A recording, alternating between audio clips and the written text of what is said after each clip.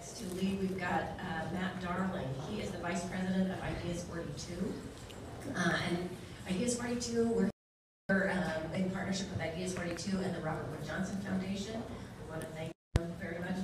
This whole project off the ground. So Matt's going to be talking about some of the research that they've been doing, really looking at work-life conflict and overwork and the impact on health. Really looking at through the fascinating lens of behavioral science, really for using human psychology to try to understand what drives that overwork individually, at the team and organizational level, and also culturally. And then what can we do about it? So looking forward to that. And next to Matt, we've got Barbara Wankoff, who is just an absolute expert in this field. I'm delighted that she's here. I'm delighted that you all are here. Barbara is the Executive Director of Diversity and Inclusion at KPMG and has been working on these issues for quite some time. And then finally, we've got Sarita Gupta. She is the Executive Director of Jobs with Justice and also the Co-Director of Caring Across Generations. So we're going to start. Let me start with Lee.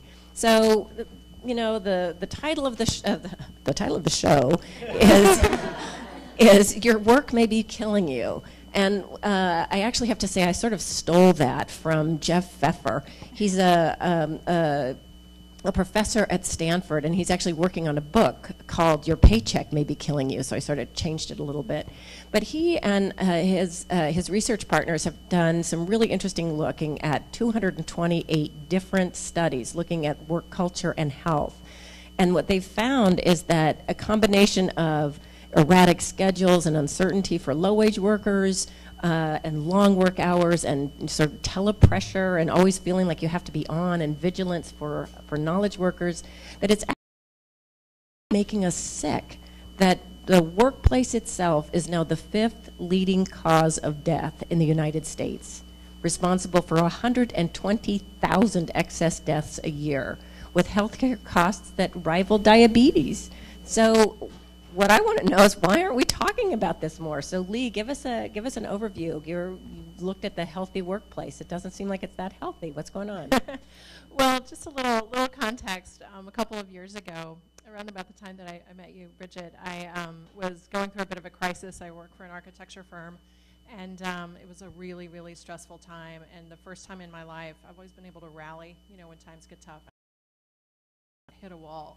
So working on a huge project, 80 hours a week for, you know, weeks and weeks and weeks on end. And we all got there every once in a while. But in my case, my family was not so happy with me, or my friends, all of that, and started this journey where I was really said, there's got to be a better way, got to be a better way to work. And so I interviewed paleoanthropologists, and I kind of went way, way back. I decided, rather than look at work just the last 100 years, let's go way, way back and really understand how our health is so impacted.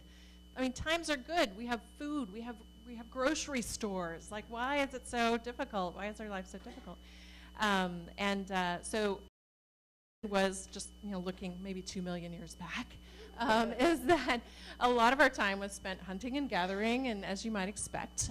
But when I talked to these paleoanthropologists, they said that we actually were walking 8 or 9 miles a day. We were moving constantly. Of course, you're always, you know, being chased by a saber-toothed tiger and all these sorts of things. But we're moving, and our diet obviously evolved quite a bit. But fast forward to the farming, you know, when we all kind of cities were evolved, like maybe 10,000 years ago. It happened all over the world around the same time due to global warming and lots of reasons. But we were still, even when we were farmers, we were moving around quite a bit. And if you look at subsistence farming, a lot of Amish farmers today and things like that, they're still moving 7, 8 miles a day and eating fairly nutritious meals. And then, you know, kind of the Industrial Revolution hits, we move inside. The physical workplace itself gets pretty horrible. As we all know, we're working crazy hours. Time shifted quite a bit, and a very, very kind of stressful environment. There was this great story I heard in Manchester where people, it was so awful that there was this thing called gen carts, and people would be given gen, or they could buy gen on the street. They could even buy it on the factory floor. So we spent most of our time intoxicated while working, which, you know, maybe that's good. I don't know. Now we're not intoxicated. Now we have coffee. It's so much better. So there's that. And so this kind of slow, gradual evolution. And I think now we're in a position where A lot of us are very addicted to our devices. We're working much more than those 40 hours that we all work so hard to reduce the work week down into, and we're giving away a lot of extra hours are not paid, something like 30 extra plus hours a week, working desperately in grocery stores or in our pillows, on our iPhones, whatever the case may be. And it's caused not only, physical issues, musculoskeletal issues with our working, and the fact that we're not moving very much. We're not getting in our 150 minutes a week, which the American Medical Association requires. How many of you guys work out 150 minutes a week? That's like 5 times 30 minutes a week. Okay, so that was maybe like 30% of you. Okay, you represent the population. That's great. So what does this mean? Well, obviously there are all kinds of issues with obesity and being overweight. 2/3 of our country is overweight. It's a huge issue, and it's causing all these chronic issues and diseases. And it's also, we're really stressed out. There's this heart-mind, health condition or connection.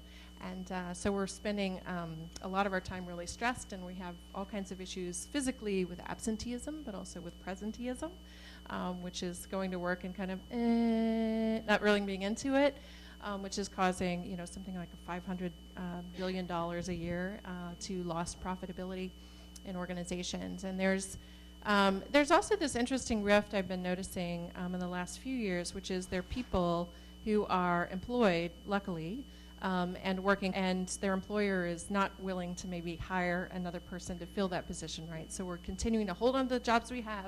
We were talking about this earlier. And then there's a whole swath of the population that is desperate to be working, period, to be working any sort of hours. And so there's a systemic issue, I think, that we're wrestling with. But at the end of the day, I think there's some lights of hope, and we can talk about those during our discussion today. But I think a lot of it starts with leaders who recognize it in themselves. You mentioned the Human Performance Institute. I spent some time with, how many of you guys have heard of HPI? So the Human Performance Institute trains athletes to improve their performance and better their game. They train Olympians and all kinds of elite athletes. And over 30 years, they've been training them to really manage their energy over time. Over the course of a day and between matches, it's all about managing energy. That is the difference between the A and the A+ players. So now they're training corporate America, and they're specifically training leaders in corporate America to help manage their energy and recognize there's a life outside of work, that life and work overlap and feed each other. And so it's a pretty exciting time, I think, as we build that realization, but it starts a lot with leadership. Well, thanks so much, Lee. What I'd like to do is, if I could turn to you, Amit. One of the things that that really strikes me, you talk about presenteeism, and if you look at, say, Gallup, they do this general poll pretty much every year of employee engagement, and something like over 70% of American workers are disengaged at work, and yet we put in these really long hours. If you look internationally, we work longer hours than about any other advanced economy except for Japan and South Korea. And there's a word for dying at your desk in Japanese, So speaking of, at this point, let me turn to you, Amit. You worked in Wall Street where, in that investment banking environment where those kind of long hours are sort of seen as this badge of honor or almost like boot camp that you have to get through. Can you talk about what that was like? And I think the most important question that I want to ask is, do you really have to work that way in order to do good work? Solve the world's problems. No, you don't have to work to do good work. I think that's obvious. But there's certain industries we probably can't fix, and Wall Street's one of them, because when you come in young, you opt into that career, you get a lot of money, you're working on a deal that's, someone's life-changing event, and they're paying you millions of dollars to work on it. They're paying you millions of dollars to work on it, and they want you to be available. If they want to talk on a Saturday night, you're going to be available to talk on a Saturday night. So that's not, but what I found jarring is actually when I left that and I came to tech, and the attitude is still the same, and it's not millions of dollars, and it's not as critical. And I mean, even banking isn't critical. It's not medicine. You're not saving lives. So you don't have to work this way. But the flip side I'll bring up is, it's not the hours that get to you, it's the unpredictability that gets to you. If you know you have to work 15 hours a day every day, you'll probably get used to it over time, and you'll find your zone of happiness, and you'll make your schedule around it. What I hated in banking was you'd sit down at dinner with my wife on Friday night, and you'd get an email, and you'd be at this fancy restaurant, you'd be like, okay, I gotta go. Or you'd get on a plane, and you'd cancel your trip, you'd fly back the next day, and you'd cancel your vacation. And I think when the big banks, they started 2 years ago, they started thinking about how do we deal with work-life balance. The first thing they did was they said, let's reduce the hours. And they realized that morale didn't go up at all.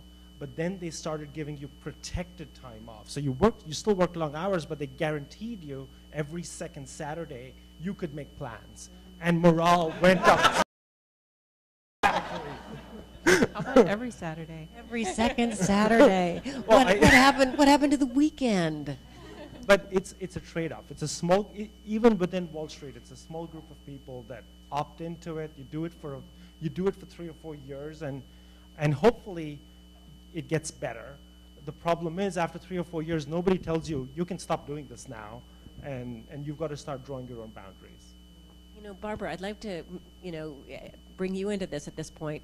One of the points that you made earlier when we were talking was that sometimes, especially when it comes to knowledge work, people are really passionate about what they do, and maybe they weren't passionate about the deal, but it was sort of that kind of all-encompassing, exciting environment, or we're really passionate. You know, how do you set boundaries so that you don't go from passion to like burnout? Well, some similar challenges in the professional services firm as in banking, but a few really key differences. And we do have people who we say they have opted into this, and they know that it's going to be hard work. It's client service delivery. So again, client says jump, we say how high. But our engagement scores are through the roof, actually. And we, about 2 years ago, set out on something that we call to talk about purpose. And we really helped our employees from a very grassroots and leadership standpoint, so bottom up, top down, is help people recognize why they're doing the work they're doing. And we told some stories of KPMG's history and the things that we've been involved in, really world-changing events over time in our long history.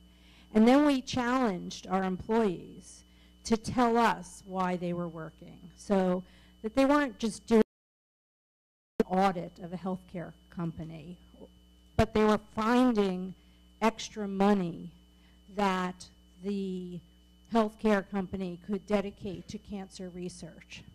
So they would tell us that they're helping to cure cancer. And it framed their work in a completely different way. Now, we set out a challenge to our employees and said,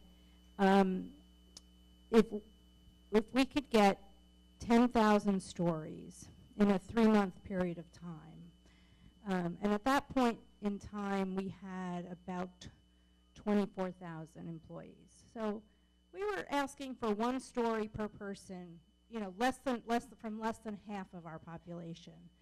But we set out a challenge that if we could get 10,000 stories in 3 months, we would give extra days off over the Christmas holiday period.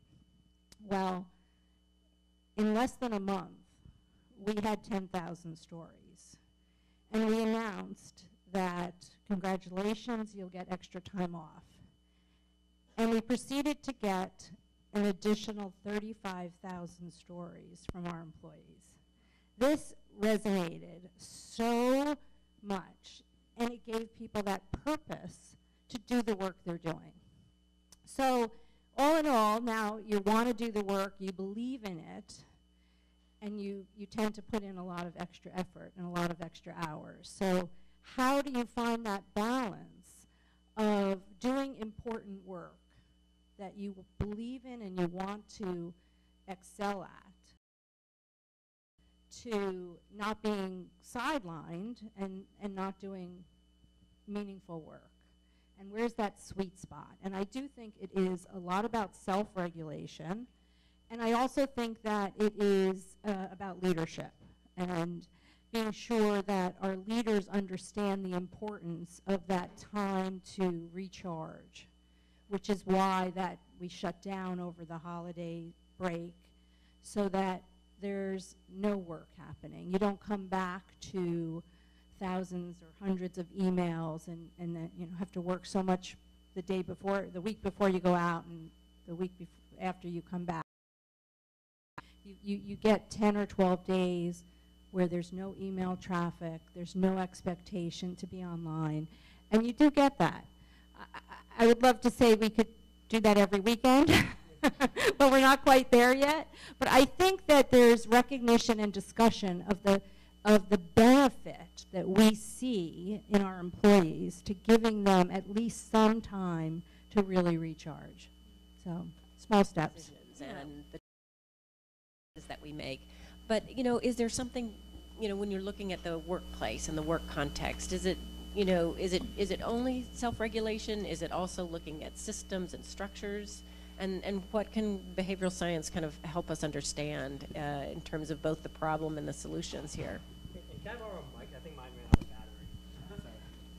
So, speaking of getting depleted. But yeah, I think it's interesting. So, I work at Ideas for Two, which is a behavioral design firm, and we're a nonprofit. I think it's a great place to work. I think it's a place where we have a lot of flexibility, a lot of ability to set our own hours. I'll brag to my colleagues who are here in the New York office because I'm in the Boston office where there's only 6 of us, and so no one even knows if I come in, so maybe I don't. And what's funny about this is you think about this like from that perspective, like the systems are in place, the leadership that's bought in, and everyone thinks that work-life balance is important, especially on the work-life balance team. And what's fascinating is I still think my work-life balance is pretty bad, right? I think all the structures and leadership and a lot of these impediments that we're really worried about are really bad. And my work-life balance isn't great, and part of it's because, like you said, I value my work. I think it's important. I like doing it. But also, and I think this is where the behavioral science comes in, is because there's a lot of ways that I make mistakes in how I prioritize or how I self-regulate. So you think about how do I set the work that I want to do? I like the part of my work that I'm doing the fun, creative side of it, but that doesn't mean that I don't have to go and spend an afternoon every once in a while, figuring out where my invoices are going and where they're supposed to go and what the actual charges are. And what's always interesting is I kind of put that off, right? So I start out and say, hey, here's the creative work. And then I say, okay, now I need to do the invoices. But I'm like, but really I should go and answer this other email. And maybe I should reorganize my whole email system because I just don't really want to do those invoices. And I procrastinate on that. And I'm like, oh, wait, I really should get paid for some of my work sometimes. So one of the things that we've been thinking about a lot is these sorts of ways that are, how we procrastinate, how we forget, all these sort of funny little quirks of how people make decisions, how people take action, and how that really interacts with workplace design and how we work things out. And I'm thinking about almost like the Robert Mending Wall poem of good fences make good neighbors, and then the neighbor comes and says, yeah, okay, but that's only when there are cows, right? If cows aren't going to go and eat your grass, it's fine. And a lot of the ways we workplace is structured sometimes is saying, aha, keep an eye on your workers. They're going to go and try and slack off, and they're going to try and get as much as they can. And a lot of times that's not the case. A lot of times we're the ones who are driving ourselves. We're the ones that are motivating ourselves. And when you put in these structures, it removes that motivation. Going back to your point about people being disengaged or people being uncomfortable. So I think thinking about how these sorts of weird things about how people act changes, and I think one thing that's really clear to me is that even it's not about knowing it. I've realized these things about myself. I've realized these mistakes that I make, but how can we change the structure of how we're organized in order to make it better? And I would love to say I have a good answer to that. We're working on that right now. We've got some ideas. I think everyone has the wonderful part that toolkit that Bridget and my colleague Stan and Wehan have put together. And I think these are good ideas, but I think the question is, do they work? And that's the thing that we're going to hope to find out. You know, it's interesting. Sarita, now let me bring you in, because one of the things Matt was talking about was that sense of, it's self-will or whatever, but what if you're a low-wage worker, and you are completely at the sort of the mercy of your bosses, the organization, and just like Matt was saying, a lot of the structures are set up because there isn't a sense of trust, or we're going to watch you, or we think you're going to try to get away with something, so almost very punitive. Can you talk more about sort of what a low-wage worker or an hourly worker might feel, what the situation is for them, and and how does that impact health? Is there, have you looked at what that experience is like? Yeah, thank you. Wow. Well, work is stressful, as we know, and this conversation is absolutely credentialing that it's a public health crisis, really. And the truth is that the intensity of stress that's faced by workers who in the low-wage sectors of our economy is incredibly intense. And it's not talked about, but it's so stressful. And then the health implications, both physical and mental health implications, are enormous. So the best way, I would love to just share a story of a woman named Janelle. She's a home care worker, and she's a warehouse worker, and I'm actually going to quote her. This is pretty much how my day goes. I get up, and I get my daughter to school by 8 a.m. I'm at my first job by 9 a.m. I get off at 1 p.m. and try to take a nap before I pick up my daughter at 5:30 p.m. We do dinner and homework. I try to take another nap. Then I go to work at my second job at 10 p.m. in a warehouse because I'm not getting the hours with home care. And if I do get the hours, it's still not enough money. I make it home by 7 a.m. and start over. Some days, I'm going off of 3 or 4 hours of sleep. On Saturday, sometimes I get to sleep late. And sometimes I'll get up and try to go do a movie with my daughter. But if I do that, a bill doesn't get paid. Like, that is the reality that growing numbers of working women and men in our economy are facing right now. And I say that because imagine functioning on 3 or 4 hours of sleep every day. Over time, what that does to your physical and mental health. So it's really pretty profound. And what we found in our work is that it doesn't have to be this way. So we've looked a lot at the retail and restaurant sector, for example, which are two growing sectors of our economy. And what we found is for restaurant or retail workers, the chaotic schedules and unpredictable schedules, coupled with the lack of enough hours of work, coupled with the low wages, is tremendously stressful. So today in the retail sector, a lot of employers are going towards sort of what we call having workers on call, right? And in demanding that people have open availability, which means essentially you call, in some cases you call in the morning and hope you have a job that day and you have some hours of work. Or you're just on call until the employer calls you, and you're expected to be on call and open and available full time, even though the work you'll be asked to come in for is just part-time, which then if you think that through for a second, how does somebody hold a second job or a third job because they're not actually being given the flexibility or told here are some hours within which you're going to work. So many working women and men that we've talked to have said this is impossible to budget their lives, to plan their lives, to take care of themselves, to go to doctor's appointments, let alone if you have children or you have aging adults in your family that you care for, how you actually plan for their needs.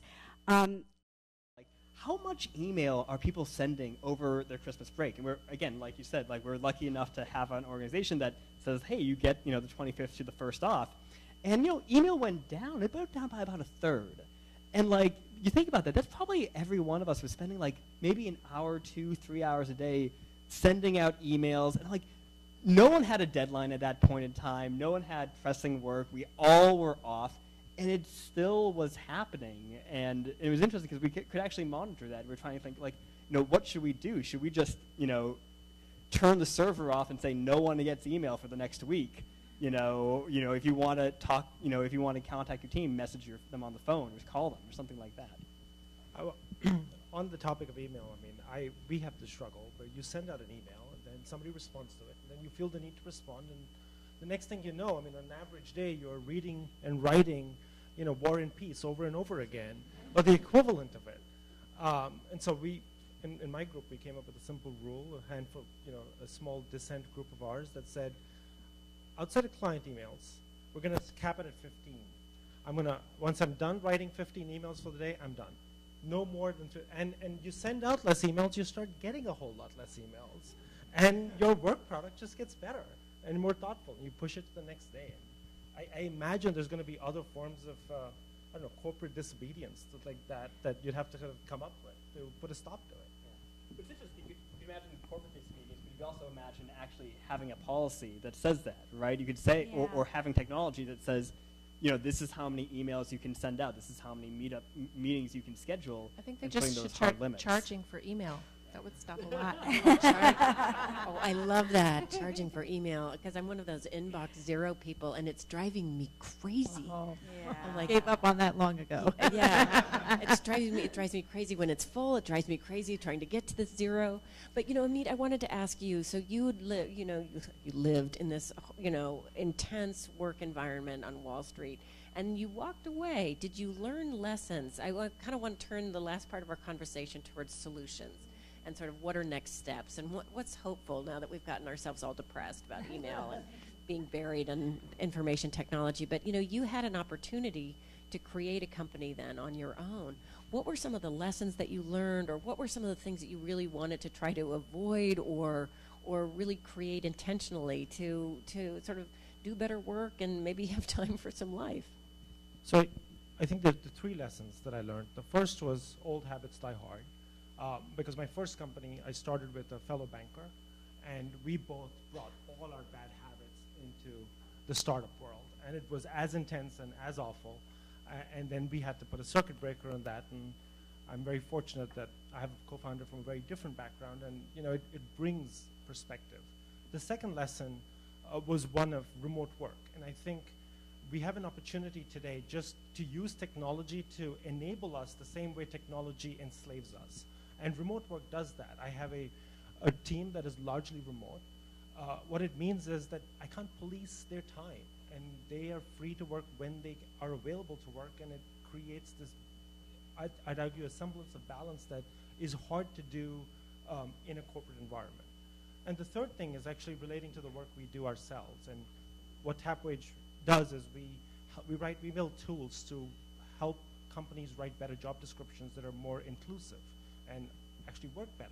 And what we find is even when companies have made the decision that they want to be more friendly from a work-life balance perspective, they still articulate all of their culture and their jobs and how they relate to each other in vocabulary that reflects the stress of constant work. So they'll write, we want aggressively available people. We want people to be self-reliant.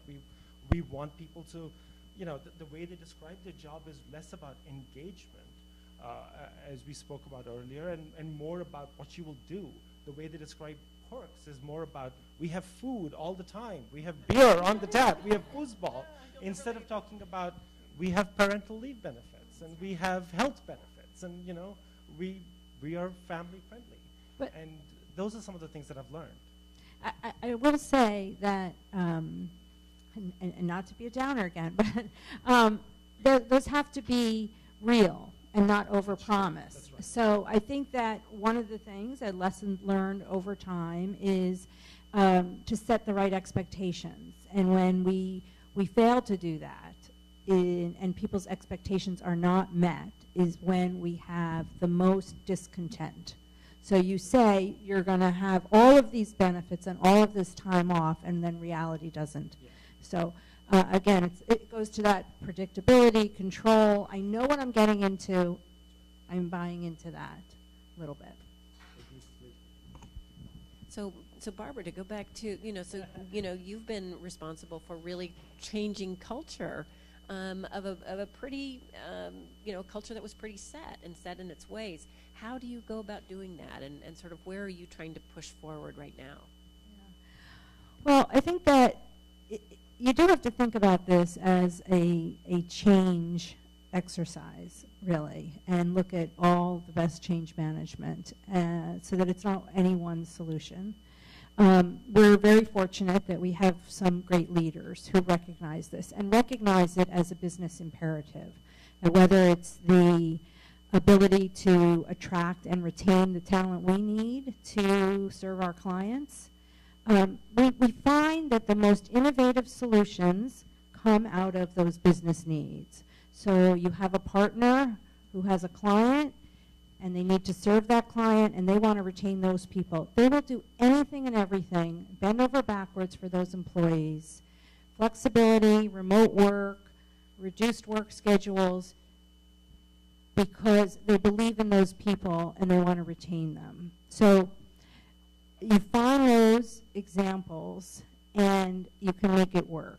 And we promote those all over the place. We hold those up as best practices. And then I think that there is a real need to get some grassroots energy around this and dispel the fears, dispel the fear of penalty, of asking for what you need, and so that it should come from the bottom up as well. I do think that you find those pockets where it can work, and you hope it spreads over time. But starting pilots, almost experiments, and absolutely, then taking it from there. And we have some leaders who are willing to be bold, and so we go to them and say, try this. Let's do an experiment and see if it'll work. And then do you find that people then say, hey, what are they doing, or can I try that? I mean, have you found in your experience that actually does spread, sort of like a contagion? We do. We have a pretty competitive environment. So somebody sees something, and then somebody else says, wait, I want to do it, and I want to do it even better. So that's the plus side of that. In our audit practice several years ago, we started a program called what we call Team of Choice, and teams that work together over a long period of time get together and right up front, they do a lot of planning. What's important to you? What's coming up over the next 3 months? You want to run a marathon, you need to have time for your training. Your sister's getting married, you want time off for that. You want to have dinner with your child a couple times a week, okay.